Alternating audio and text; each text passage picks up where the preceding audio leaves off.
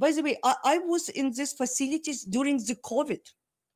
And to my surprise, facilities were not closed, but half empty. Because during the COVID, they took some of them, families took their loved one, parents back home.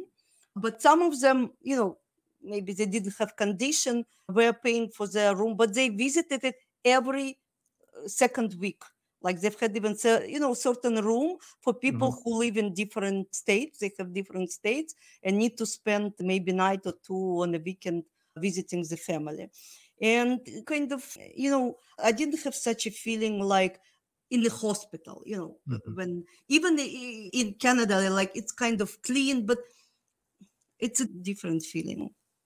So when I was thinking even about myself, and it's very important, specifically if you know that, your children, you're going alone to the new country, but there are facilities and there's a people and Mexican working even more. It's a business for them, but I really following such a project for active living and for assisted living in Mexico.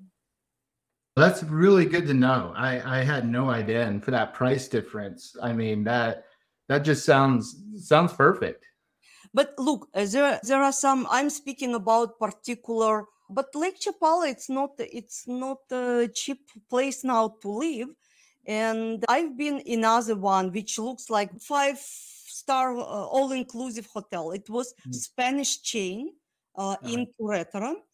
And it was, I think, around 3,000. But they have gym, pool, a restaurant room, like different levels. But it was still, 3,000. It's a big price for Mexican. I mean, for middle class Mexican. But it was still affordable for Americans.